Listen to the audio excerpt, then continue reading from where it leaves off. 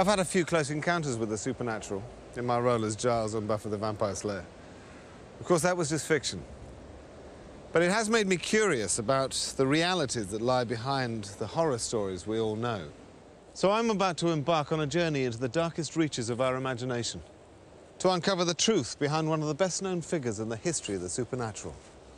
One that has been reviled and persecuted.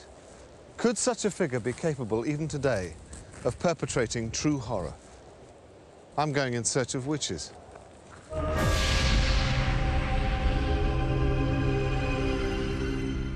Every fairy story seems to have a witch in it somewhere. Children through the ages have been frightened by cackling hags, riding broomsticks, ready to wave a wand, weave a spell, transform them into a toad. 300 years ago, people were so fearful of witchcraft that thousands of women, men and children were tried as witches and burned at the stake. That was then. What about now?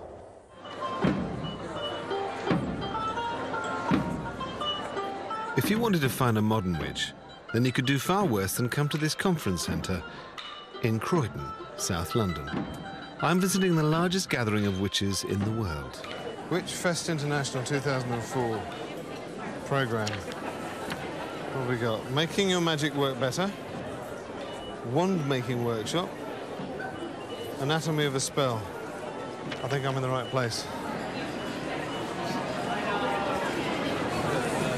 4,000 witches have gathered here to talk shop. We're going to the Kitchen Witch. And it's also their chance to buy anything a modern witch could want. You've got to buy your witch's hat and ram's horn somewhere. I just wasn't expecting everything and everyone to be so charming. And for those who wanted to decorate their wand, here's a class that would be at home at Hogwarts. I made my first wand when I was 14 years old, and I got my dad to take me out to the woods, and I said, "That's the one." And I talked to the tree and asked it, and he clambered up and got me my wand for me. It's a physical extension of your will, your power, your finger. This is like saying a great big to the world, "This is my finger, this is my magic finger." Maybe it seems like a giant trade show, but these people aren't just in it for the pointy hats. There are serious practitioners here, priests and priestesses of the religion that witchcraft has become. But it seems so cleaned up that it's almost a relief to discover that spells and potions still have a place. Do you do potions or spells or anything? Yeah, of course we do. Yeah. We're witches. Of course we do.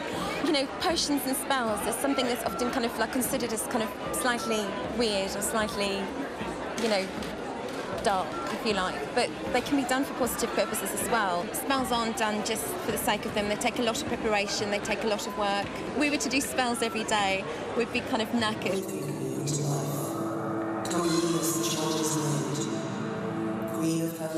Although the witchcraft practiced here has turned its back on the dark side, throughout history, there's always been an association with evil, and it's one that hasn't gone away. On the morning of the 21st of September 2001, here on this beach, the Thames River Police made an extremely disturbing discovery, one that would eventually provide evidence of witchcraft in its most murderous form being practiced right here in the heart of London. A murder investigation is underway after the dismembered body of a boy was found in the River Thames. The child's body was recovered from the water near the Globe Theatre in London. Detectives say he was about 5.5 years old. Detective Chief Inspector Will O'Reilly was put in charge of the case. At first he thought he was dealing with an isolated child murder. Horrific, but just another statistic. Soon, he had to come to terms with something that was almost unimaginably much worse.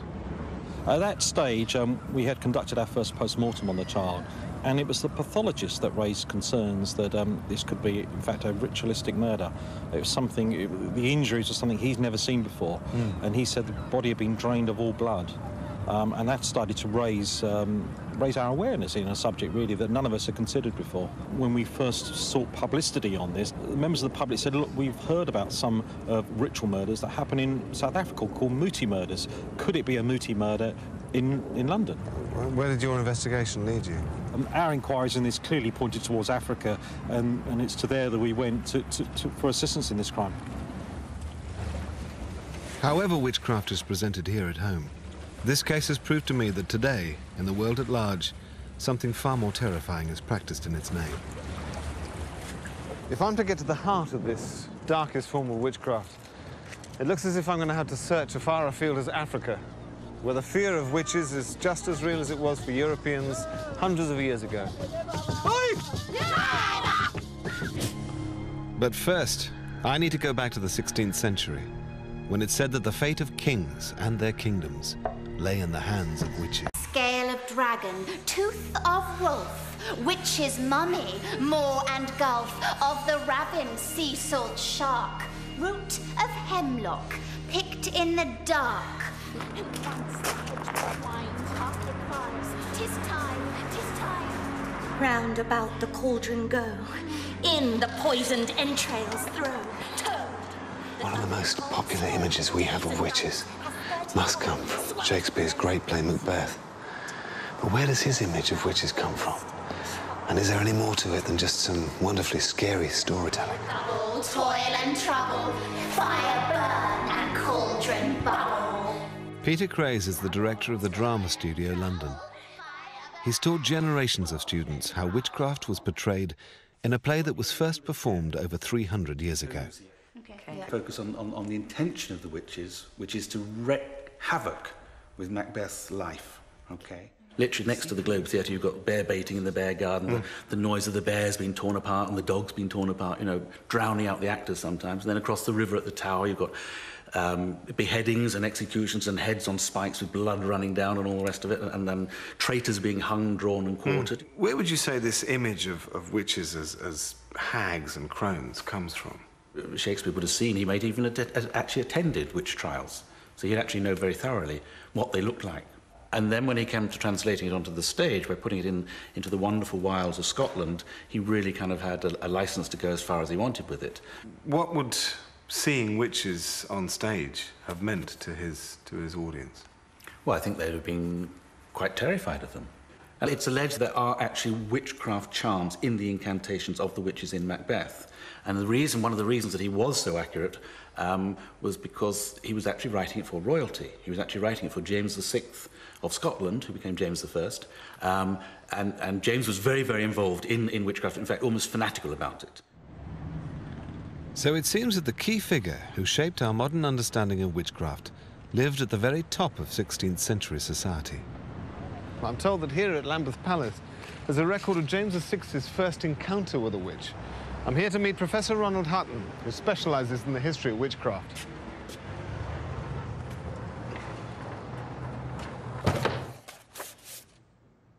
This book is a sexed-up government dossier.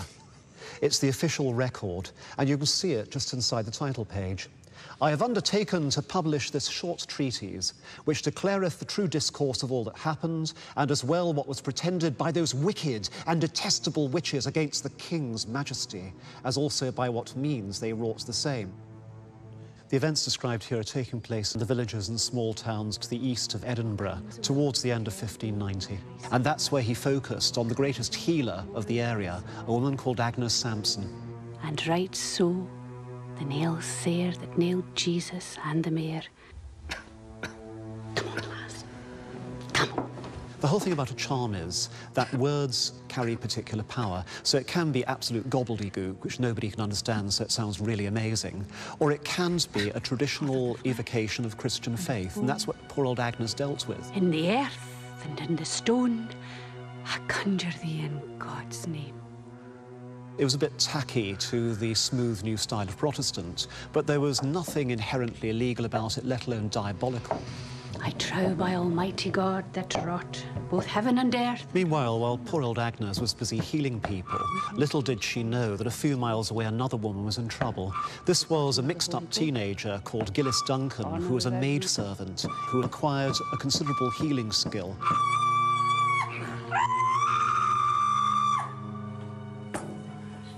Her master had her tortured, and the poor lassie went and said she'd given her soul and body to the devil, and she began to name other women in the neighbourhood as bigger and better witches than herself. Agnes Sampson. You can see it here in the story. where immediately she accused these persons following to be notorious witches and caused them forthwith to be apprehended, viz. Agnes Sampson, the eldest witch of them, dwelling at Haddington, and so it goes on and on and on, naming these unfortunates. Here! In the name of the king!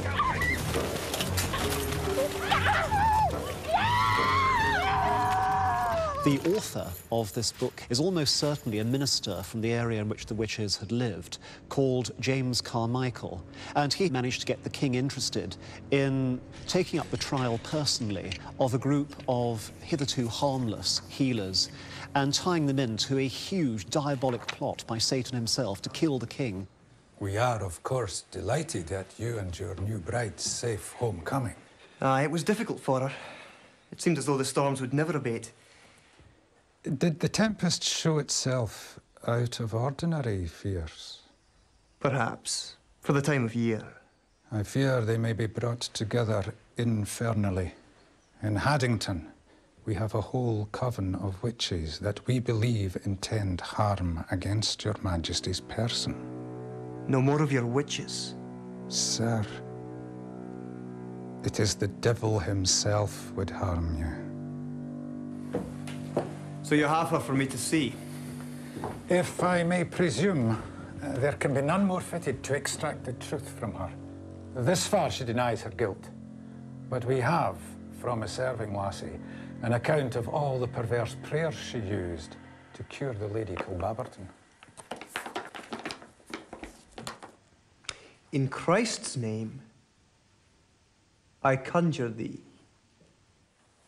This aforesaid Agnes Sampson was taken and brought unto Holyrood House before the King's Majesty and sundry other of the nobility of Scotland, where she was straitly examined. Straitly means strictly, rigorously. Look at me! You did say these things, did you not? These are your words.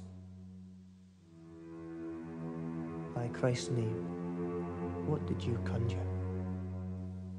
Answer me!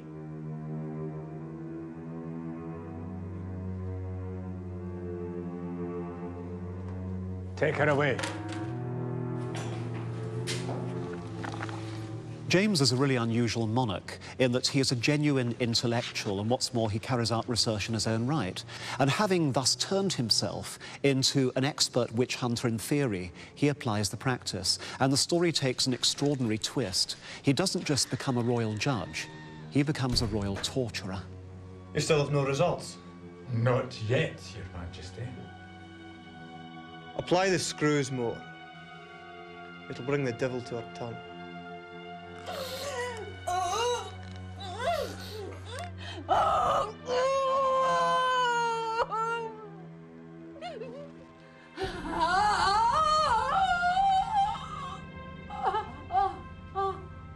Carmichael, you can leave her to me.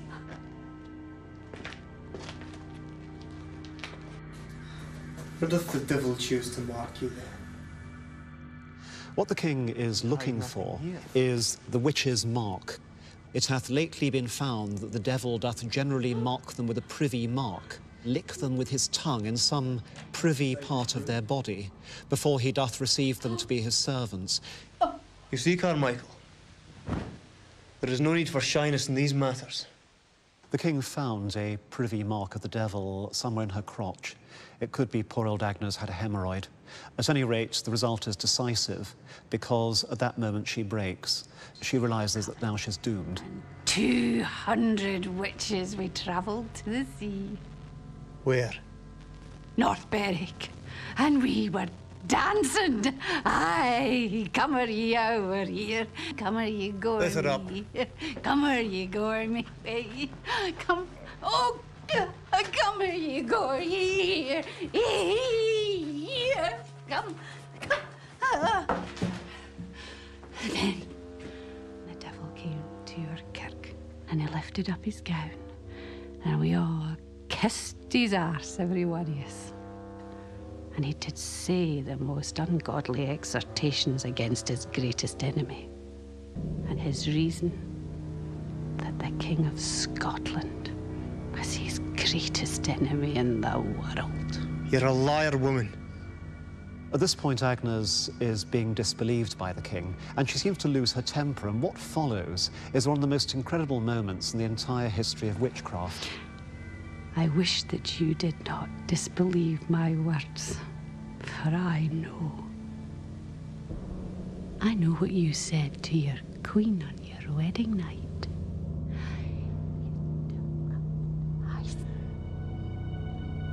It is proved.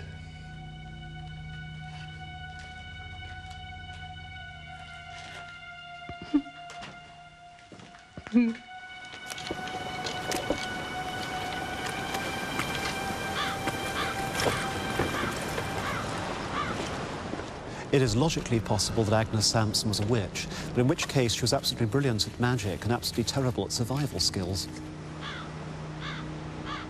Dying as she does, Agnes becomes a grim statistic. She's one of about 1,100 people put to death for the alleged crime of witchcraft in Scotland. Agnes was relatively lucky as convicted witches go. She was strangled and then her body was burned to ashes. At least they choked her before she burned, so she was spared a horrific agony.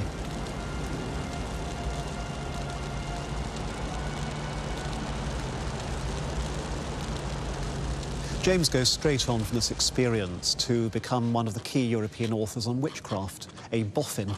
He publishes a book called Demonology, which by the standards of his time is actually very good in the sense that it's short, it's easily read by anybody, and it's a marvellously concise and clear way of explaining why you should believe in witches and how you should exterminate them. It became a bestseller. And if you want to see a copy, you just go a few miles north from where we are now to the British Library. Showing me an original edition of King James's Demonology is Cambridge history professor Malcolm Gaskill. Malcolm. Hi. How you doing? Nice to meet you. This is it, then? This is the Demonology, yes. James I's famous book about witches. Wow. Who does he say the witches are? He asks the question, what can be the cause that there are 20 women given to that craft where there is but one man? The reason is easy, for as that sex is frailer than men, so it is easy to be entrapped in these gross snares of the devil. What James is saying is that women are morally frailer, therefore they're more likely to give in to the temptations of the devil, just as Eve did in the Garden of Eden. And what does he suggest you do with a witch if you think you found one? He says in no uncertain terms, they ought to be put to death according to the law of God, the civil and imperial law, and municipal law of all Christian nations. So he's saying here that this is the worst kind of religious crime, and therefore that suspects must be put through the process of trials, and if found guilty in the courts, then they must be executed in every instance. Over a period of 300 years, 40 to 50,000 witches were killed as a result of the Witchcraft Act. I wanted to know from Malcolm, what's happened to our belief in witches since then? Well, the belief in witches persists amongst most ordinary people, but the problem is that by the end of the 17th century, the courts will no longer take seriously the kind of evidence that was once used to convict. So when was the last time the Witchcraft Act was used? That was in 1944. 1944? Who was the unfortunate victim? This was the trial of a spiritualist medium called Helen Duncan. Why was she tried? She was tried because she purported to conjure up the spirits of the dead, not just the voices of the dead, but actually the physical forms. Helen Duncan was a materialization medium, which is really the holy grail of spiritualist gifts and skills. It is helpful to have jolliness, yes. If we'd all sat completely silent, it's very unconducive to anything happening at all, rather like a one-sided conversation. You want a bit of cut and thrust and jollity, yes. She would sit in a closed-off cabinet area, which is just a curtain across a corner of a room, and there she claimed to build up energy known as ectoplasm, which then would come from her body. The ectoplasm fell almost like a very heavy white mist onto the floor, and then suddenly those would refine into identifiable features. And the very first spirit to appear at the beginning of every séance was Helen Duncan's spirit guide, who was known as Albert. Good evening, Albert. There's an old gentleman standing beside me that hurt his foot when he was a young lad. But then it would sort of shift from this kind of levity and comedy to pathos and sadness and tragedy as well. In wartime, a lot of people went to seances to try and find out what had happened to their loved ones. There's something else I have to tell you. A great British battleship has been sunk, the HMS Barham. She predicts supposedly that HMS Barham is sunk, which is a big British battleship on which almost 1,000 men are lost. See bodies on the water. In wartime, protecting information about shipping is, of course, an absolutely key concern, and that this is perhaps really what gets the authorities onto her. There's a séance in January 1944 where a young naval officer called Stanley Worth attends. Now, he's appalled. What he thinks there is just a conjuring show that people are actually being deceived and that their grief is being exploited for financial gain. And Stanley Worth jumps up, declares the whole thing a fraud, tries to grab hold of the spirit, grapples with the spirit supposedly, but immediately senses that actually it's just a piece of cloth.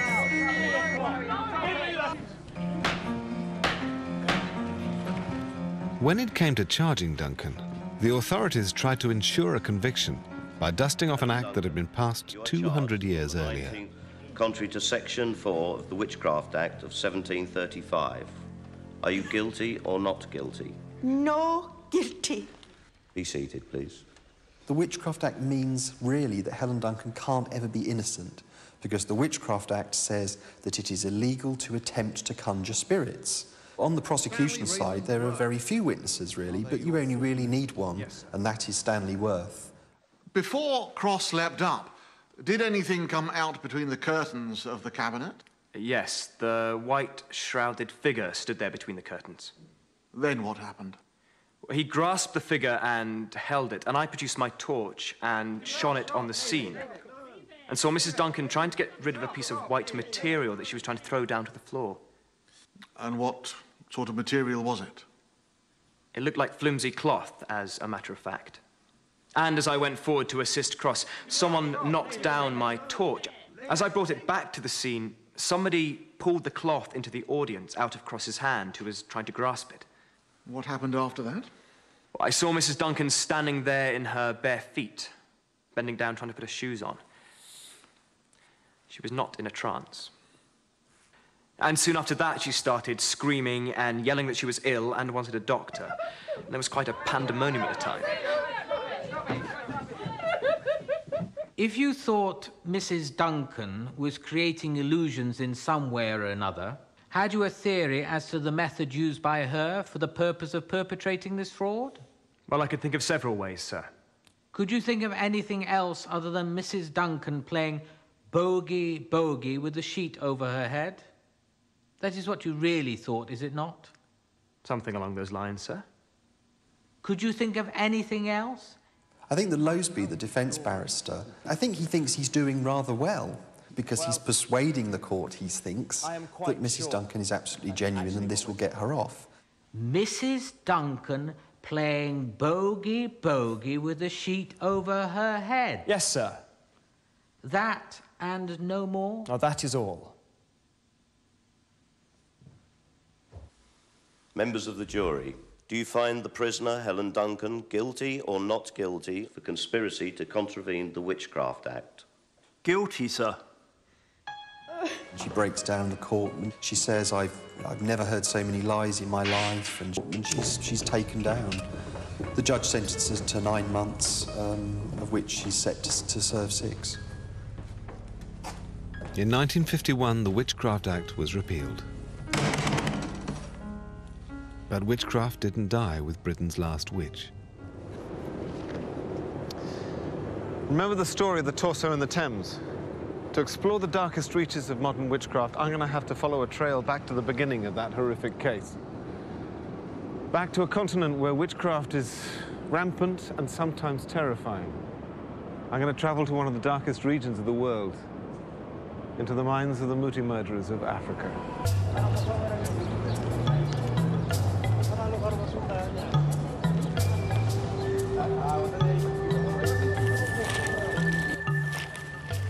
This This seems like a million miles away from the sort of place I'd expect to come to investigate the meaning of witchcraft today. What I'm just looking at the newspaper now confirms I'm in the right place. Check this out. 6 men appear in Soweto court after witchcraft murder. The body was found at the beginning of the month. He had apparently been shot in the head several times before his chest was ripped open and heart, lungs and intestines torn out and genitals cut away. That's why when the Met Police discovered the torso in the Thames, they came here to Pretoria in South Africa to talk to the most unusual police unit in the world, one designed solely to investigate crimes of the occult. In the suburbs of Pretoria lives the man who founded that unit. He has first-hand experience of the horrors for which witchcraft is responsible. Dr. Kobus Jonker. Yes. Pleased to meet you. Nice to meet you. Can I call you Kobus? Yeah. Kobus Jonker has devoted the past 20 years of his life to tracking down crimes associated with witchcraft. He began investigating what appeared to be simple murders, but it didn't take long to realize that the practice of witchcraft was behind some of his more gruesome discoveries. What evidence have you seen that witchcraft is real and present in Africa today? I know many people don't believe in witchcraft, our white folk especially. But I can assure you that witchcraft is a reality.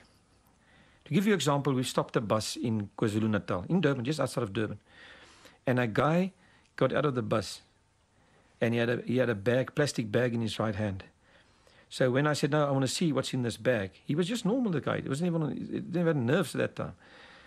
So it was his sister's son's head in there, of 12 years old. He chopped off his nephew's head. One section of our black communities where black witchcraft plays a role, where we have to use human remains or parts for medicine purposes, for putting, for example, placing a curse on someone.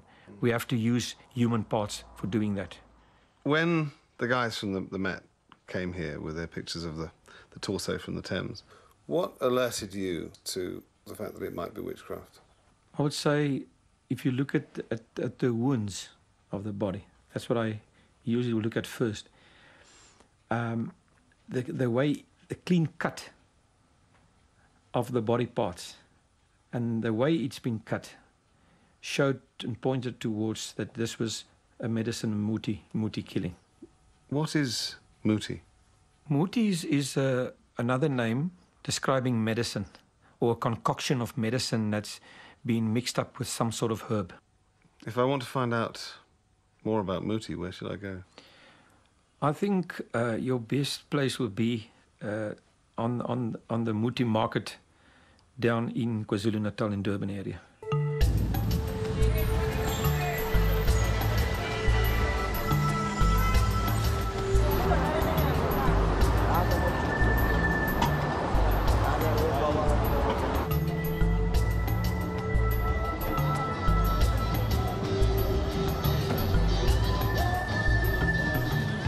After hearing what I have about the darker side of witchcraft on this continent, I must admit I'm a little nervous about what I might find here at this Muti market. But I'm going to meet Dr. Mhlongo, who's the president of the Traditional Healers Council.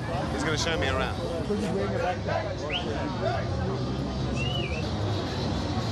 In 16th century Scotland, Agnes Sampson, the healer who died as a witch, had her own herbs and potions. But she could only dream of a place like this. Hidden amongst the Durban tower blocks and flyovers, I've been told that this is the place where traditional African healers, or sangomas, like Dr. Mhlongo, come to buy their magic potions. Dr. Mhlongo. Hello. How are you doing? Anthony. Hi, how are you? Would you mind showing me around the Muti market? As I'm talking to these people, because I'm seeing some herbs which are very important here. It's used to prevent lightning from striking your home. Wow. Because witch doctors are using other herbs to send lightning to you, but if you have got this one, it will not come. And it works? It works. It works. Without these herbs, we wouldn't be living, because there are so many witch doctors that want to kill our patients, wants to kill ourselves, so we always protect ourselves with these herbs. Clearly there's a battle going on here between good and evil magic. The magic potions create a very powerful medicine, But I wanted to understand how this magic works. What are these? These are snakes. No shooting. No shooting. No shooting. I'm sorry. No shooting. Is there a certain animal that you would use if you were afraid, for instance? Yeah, you can take the lion bone, because the lion is not afraid of people, so you mix it with your herbs and then you become strong. Sure. Yeah. I've heard that sometimes they use human parts as well. No.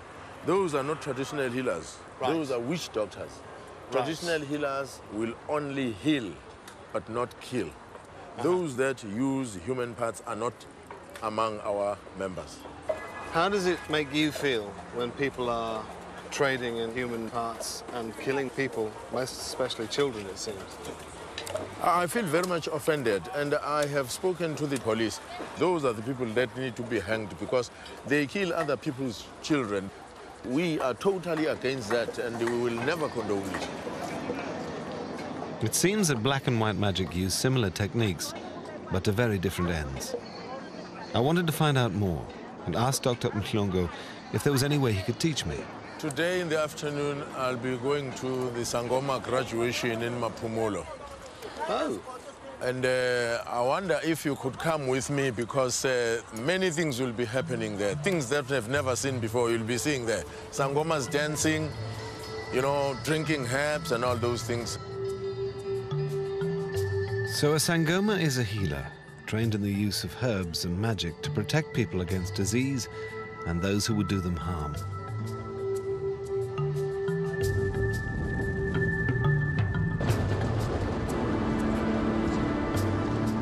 This journey's taken me 50 miles outside of Durban, into the Zulu heartland.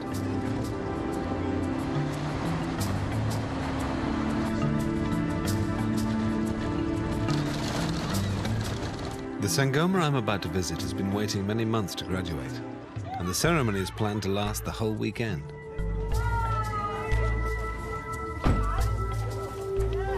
I've never seen anything like this. I've no idea what to expect. It's an extraordinary mix. I've turned up early, so they're all still getting ready. And it's so cool. But I feel like a bit of a sort of an interloper at the moment. Well, so I should really. Kind of the odd one out.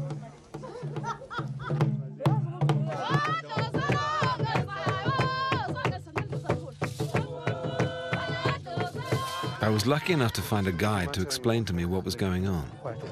They are going to come out with a student here from this hut here, and going to sit here and do the plating. Animals play a big part in the ceremony. If the chicken flies from the Sangoma's head, then the Sangoma won't be able to graduate. But then, looking into the hut, I caught a glimpse of something I found really hard to take. The first of what was to be many animal sacrifices.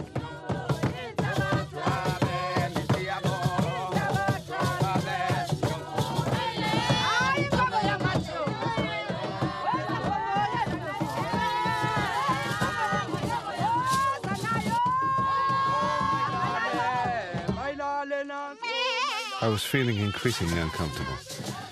But it seemed that the Sangomas felt the sacrifices were part of the power of the magic.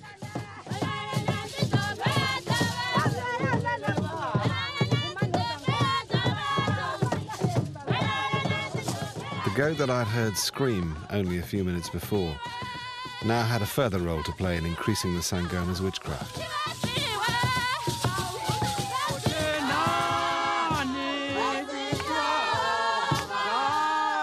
Why are they cutting the lamb skin, the goat skin? Oh, the skin, I think they are making the bangles. The graduator will have these bangles here and a crossover here.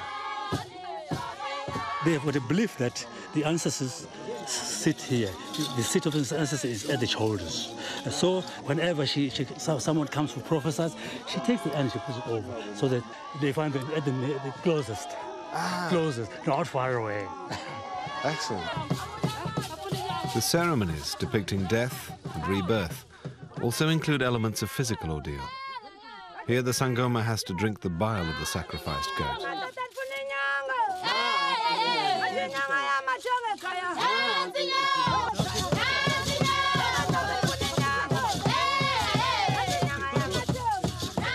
But this is also a party. After all, the Sangoma has spent a year learning her trade, and the traditional beer also plays an important role. I left them for the rest of the night to celebrate, whilst I tried to take in what I'd seen, and to be honest, to shake some of it off. I don't know what to make of yesterday. I found it difficult to watch. I had to turn away a couple of times with the animals being slaughtered. And I respect them for the fact that it's part of the ceremony, it's part of what they do, and the animals are going to be eaten. Let's not put too fine a point on it. I might bring it up today and just ask about it, whether the animals have to suffer or whether it could be done, I don't know, more humanely.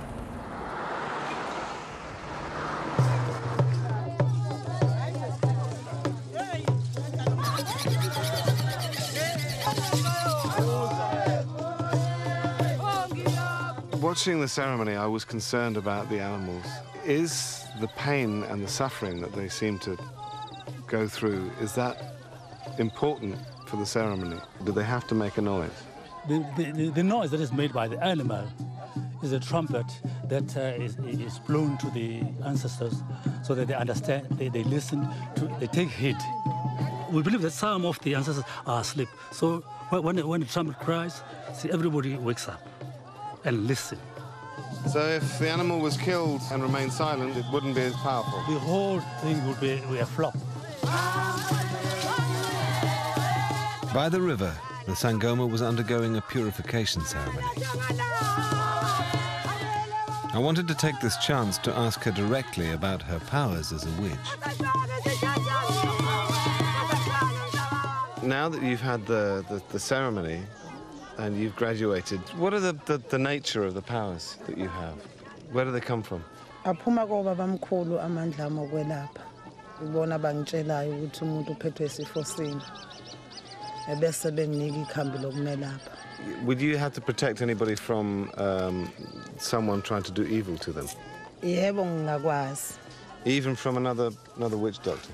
Yebo ngingakwazi ukumvikela ma efika abantu bakithi bengikhombisa ukuthi ukhona abamphosa kabi, ngingakwazi ukumvikela ukuthi leyo nto abamphosa ngayo ingakwazi ukumngena aphile abe nempilo. Thank you, and I think you're needed. Thank you.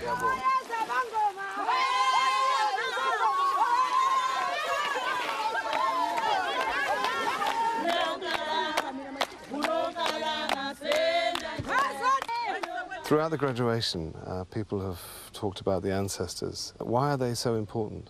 You know, other people know God, but we as Africans know Umveli Nqangi. We do not talk to Umveli Nqangi direct or to God direct. We talk to our ancestors, and our ancestors will talk to God or Umveli Nqangi on our behalf. When times are hard, do people turn to the bad side if they feel that the good side isn't delivering what they need? Some people are bewitching up other people to get what they have. If you've got a beautiful car, some people will just hate you for that and kill you for that. And some are unemployed, they would like to be employed where you are working, so they kill you for that.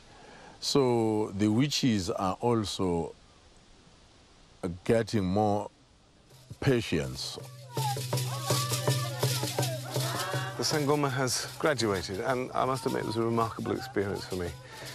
Although a lasting image will always be the fear in the animals' eyes before they died. Apparently their pain and suffering increases the magic, and that appears to be an underlying part of the process. So I'm going to go back and see Dr. Jonker. See where that takes me.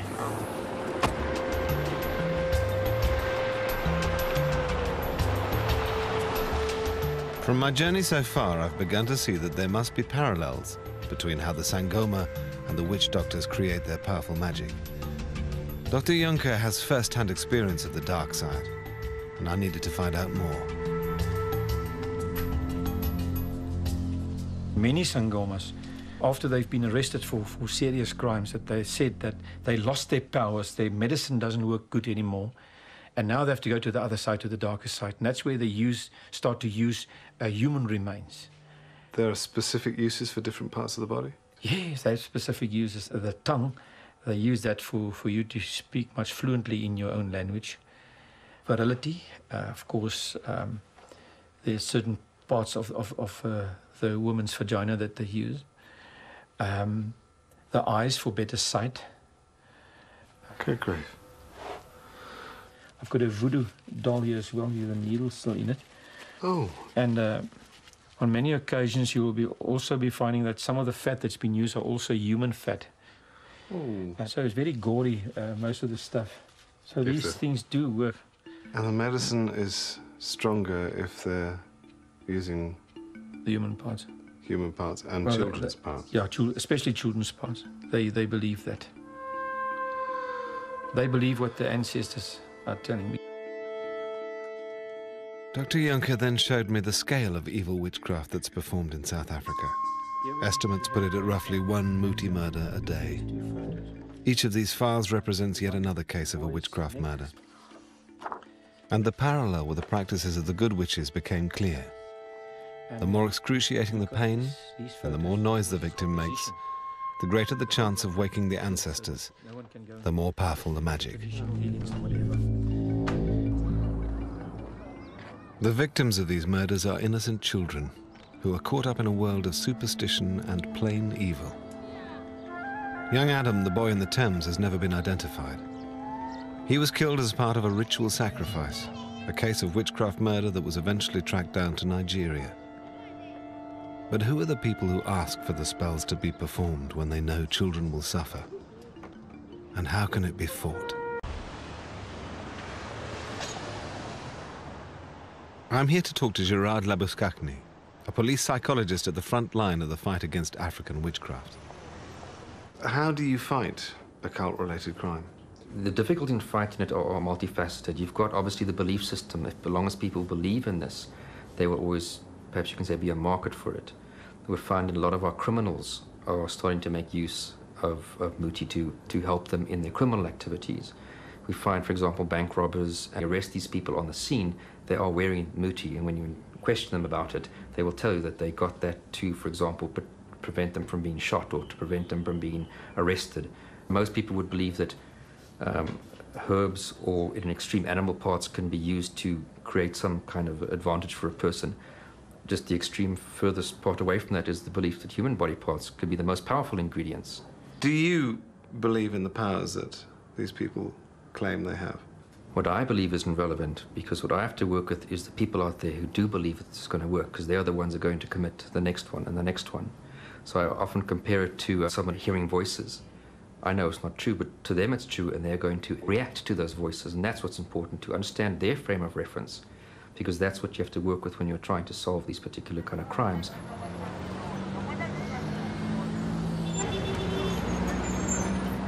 The people murdered to create the powerful magic aren't the only innocent victims of witchcraft. In its search for the culprits in a Muti murder, as in Europe 300 years ago, it doesn't take long for the mob to turn on any unpopular person. This recent news report is from the north of South Africa. A traditional healer has been accused by his community of murdering a young boy. The animals. The police regularly deal with lynch mobs who enact their own justice on those they feel are responsible for their ills. The witch hunts of today in Africa and those that took place here in Scotland 300 years ago seem like a long, long way away, in place and in time. For us in the modern Western world, witches are no longer a part of our lives, or so we might think. But it only takes something unspeakable, inexplicable to happen for us to rekindle our belief in witchcraft. When any gruesome murder or horrific act against a child is uncovered, even now, many people still attribute it to the evils of Satanism or witchcraft. Throughout history, witches have been figures of fear. Many innocent people have become victims of irrational superstition. Outsiders falsely accused of doing the devil's work. In fact, many witches were just practitioners of alternative medicines and religion. What I wasn't expecting to find was that now, today, there are some witches who really are doing the devil's work. And in some parts of the world, the belief in witchcraft has so corrupted men's minds that hundreds of people, many of them children, are dying in a pursuit of a myth of magic. It's a troubling reminder that our darkest thoughts lie just under the surface, and it can take very little for true horror to emerge.